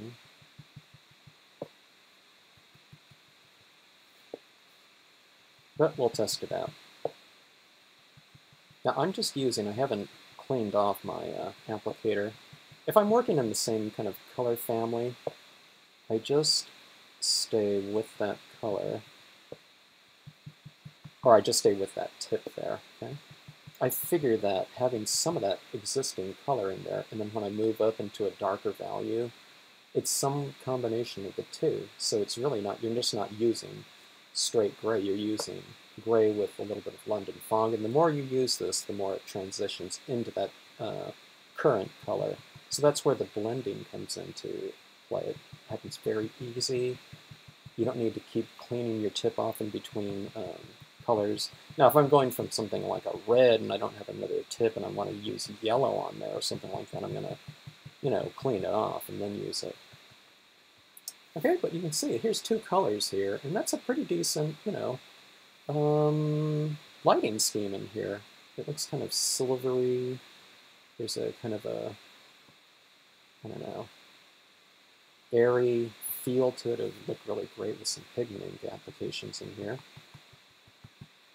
Now, if you want to tint it or something like this, one of the things that I did fairly recently was I did black in here. Then I did a little touch of hue. Okay, it's like a yeah, I don't know what they call it, colorizing or whatever. Not like colorizing of like a black and white movie or something like that. But you know those photographic tints back in the day.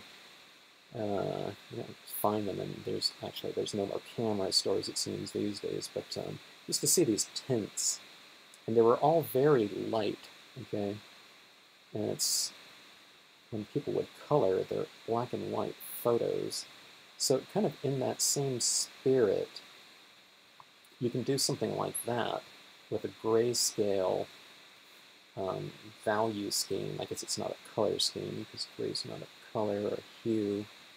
But here we go here, and here we go again, okay?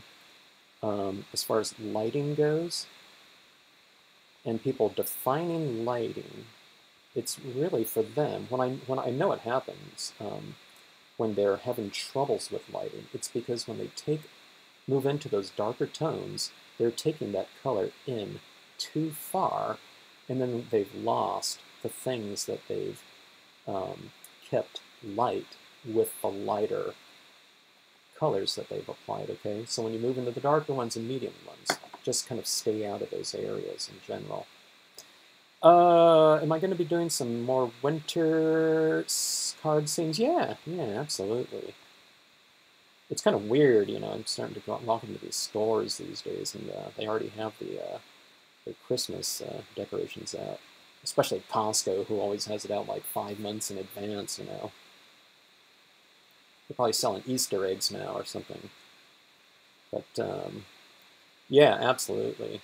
Now, when I think about Christmas scenes, a lot of times for me, I'm thinking of holiday, like, I think more seasonal, because I don't have, like, winter imagery in the Stampscapes. I don't have, like, a Santa Claus or something like that, or a Christmas tree. But one of the things that I want to do is when I was doing this look right here, I want to do, the next one that I do is, I think I'm gonna do this like draping from, and that's why I broke out my my French curves right here.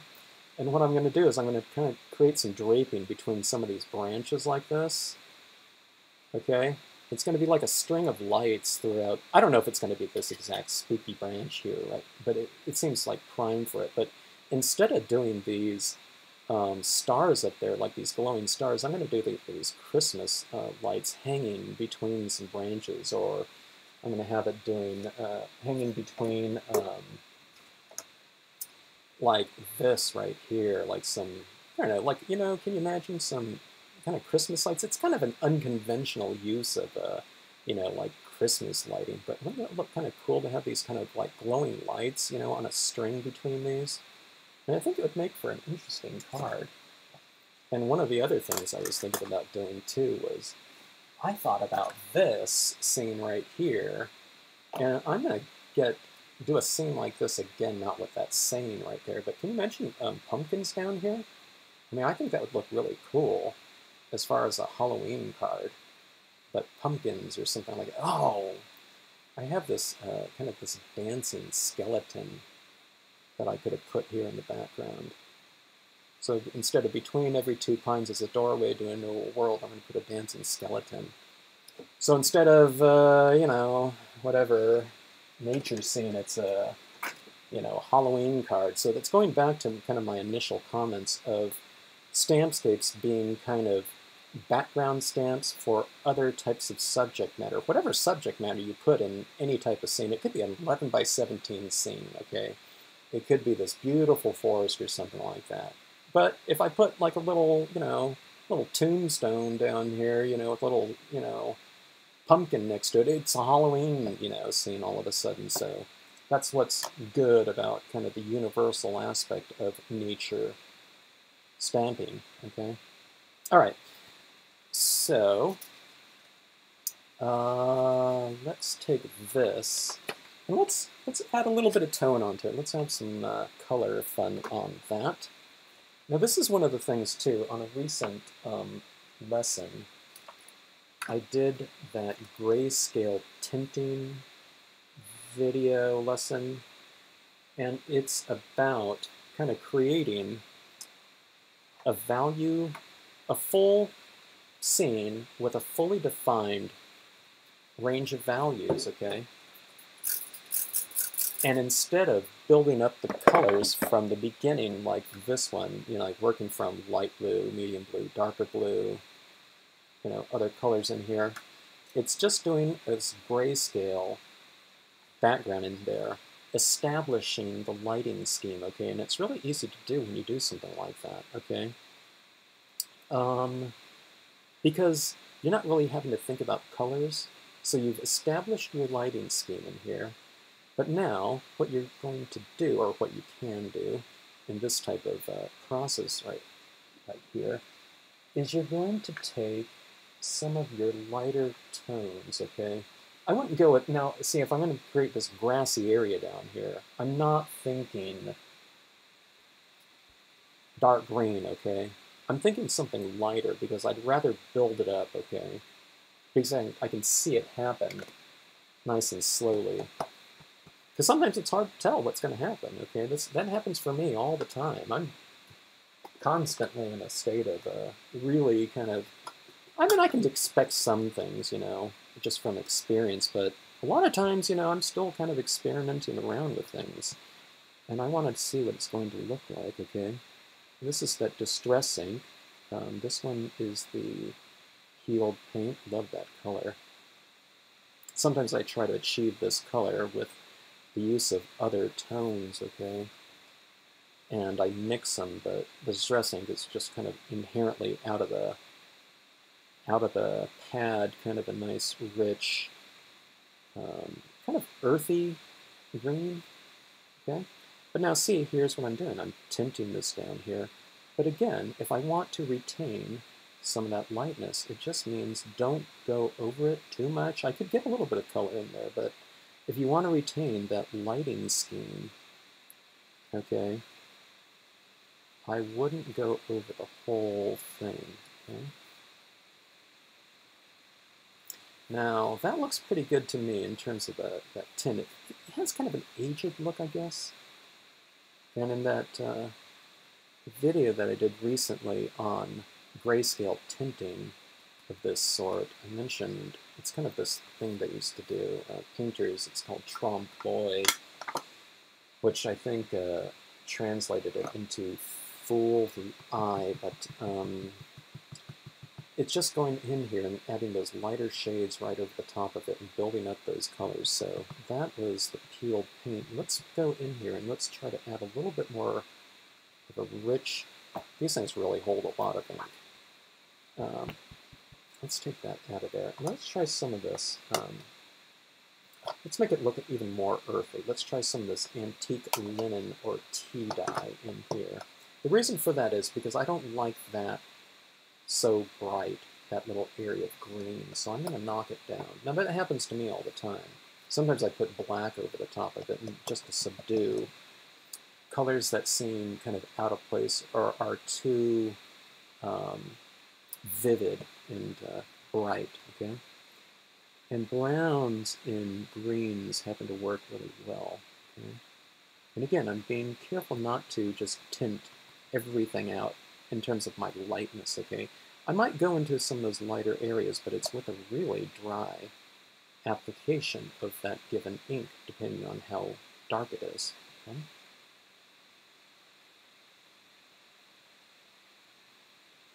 Okay, now, that looks pretty good, I think. That's tea dye, by the way.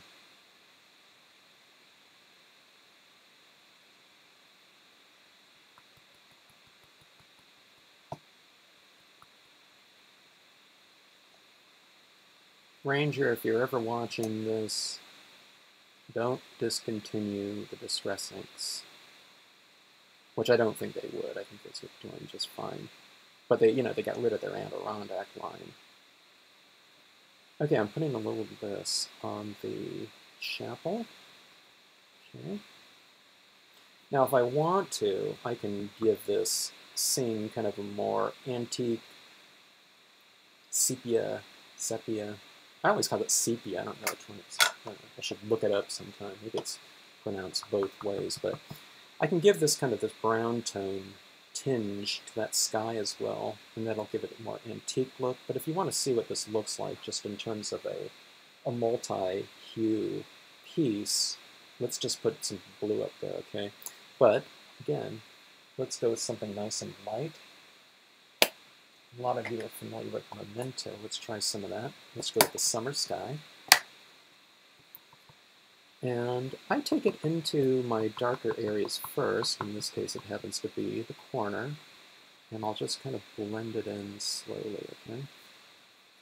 It's super light, so it's just a tinge. Actually, it looks more brown. Am I using the same side? Yeah. Okay, this is turning that gray to a little bit of a cooler gray. It's so light, though.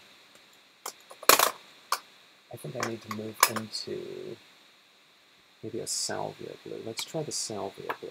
Okay. Blot it off a few times. And I'll take it into my darker area and add that. And I'll see that area turn a little bit bluish, okay? Like so.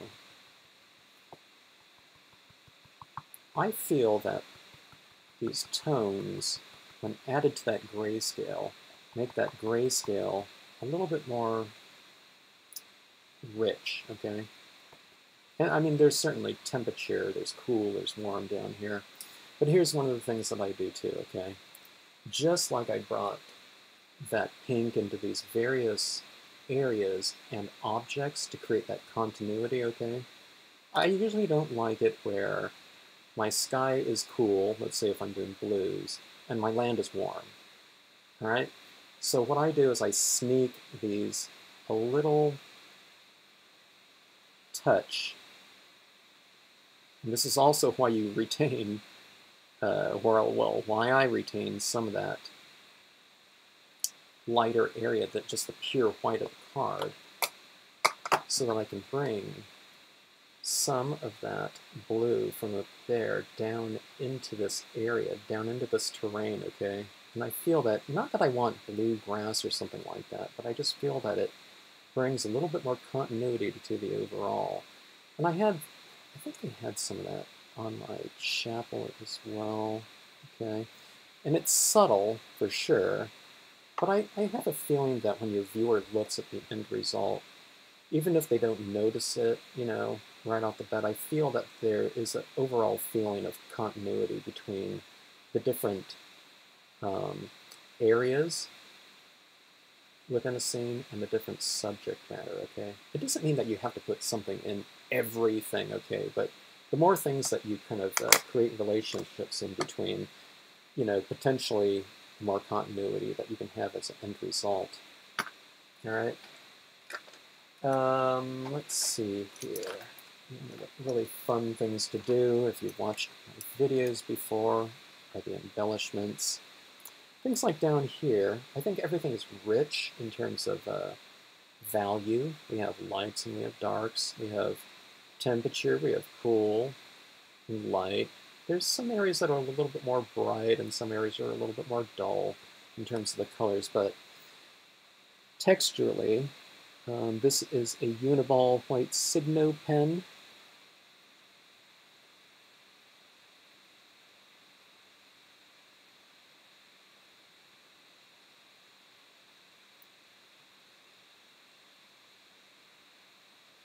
Which card was that, Dana?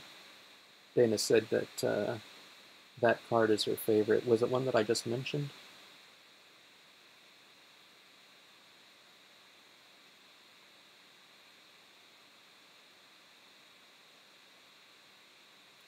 Okay. Now here's the thing too.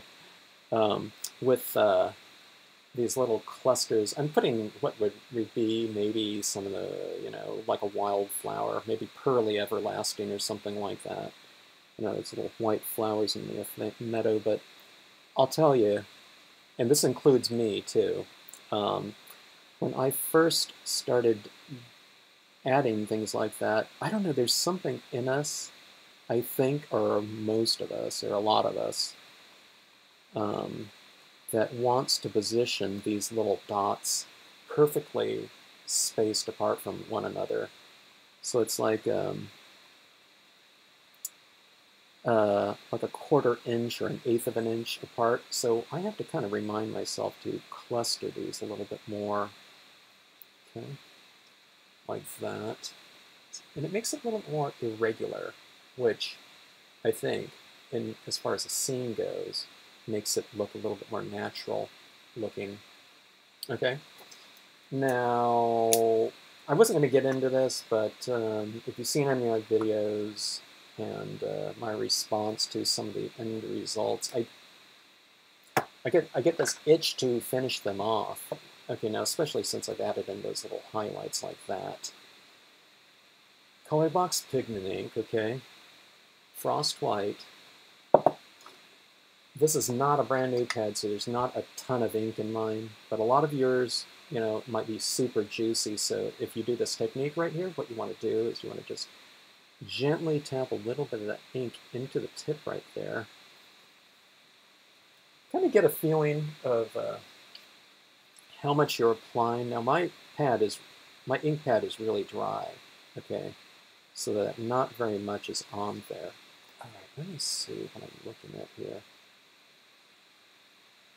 I'm scrolling on my computers to see if I can see the scene via my chat window. And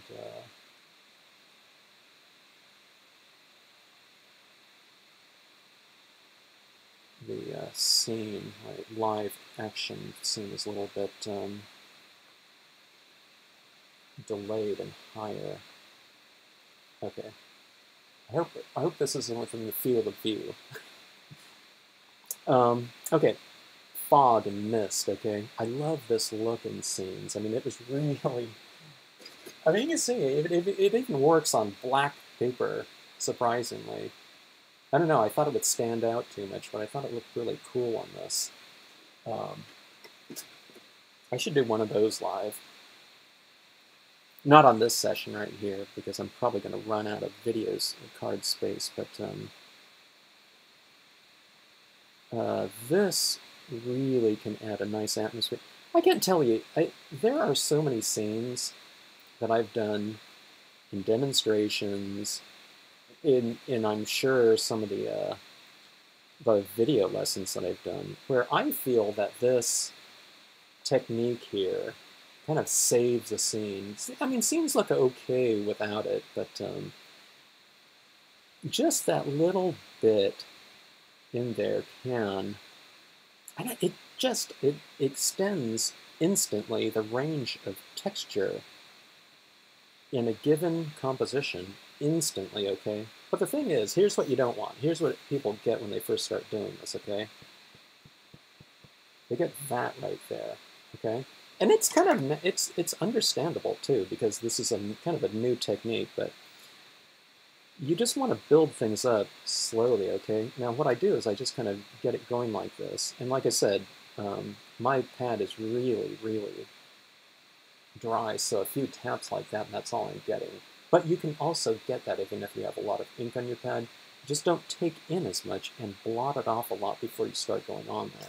Now, one of the feeling of this, though, is when I do like a couple taps, I can't see anything at all. Like, it's so dry on this that if I do one tap, nothing, okay? And it's only through about 10 taps or so, light taps at that, do I start to see something. And then I start to build it up, like so, okay? It's an extra texture, and it represents lighting as well, okay?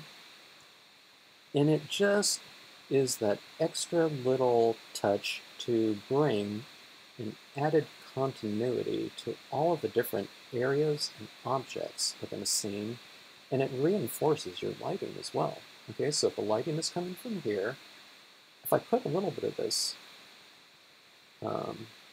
pigment ink on the side of these trees that are facing that light, I feel that it kind of illuminates them a little bit. Uh-oh. I'm not sure if this camera is focusing. I remember when I had the HDMI, it might be kind of locked in terms of the focus. So,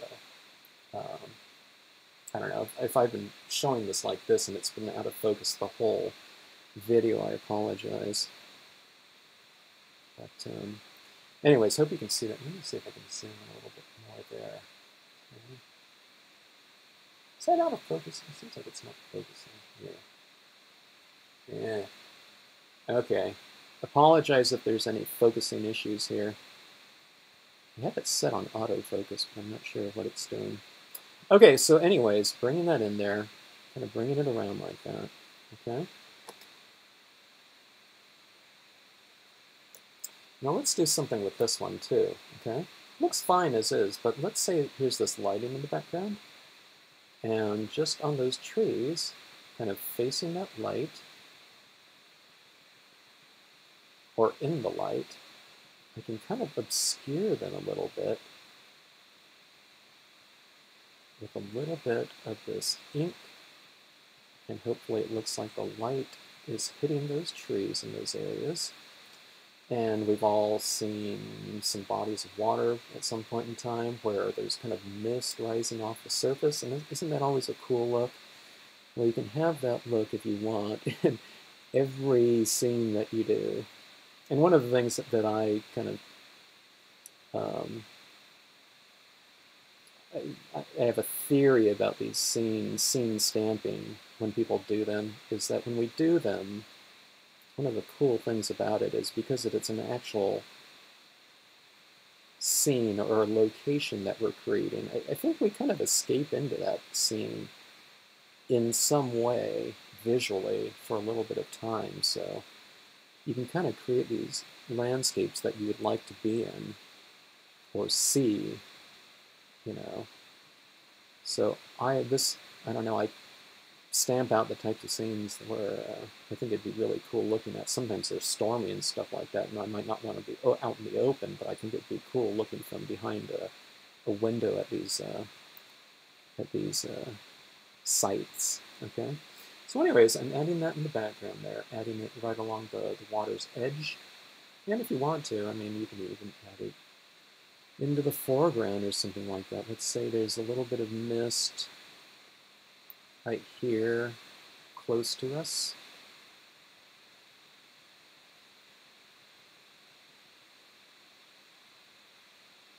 I remember when I was in college and I was walking back after a late night.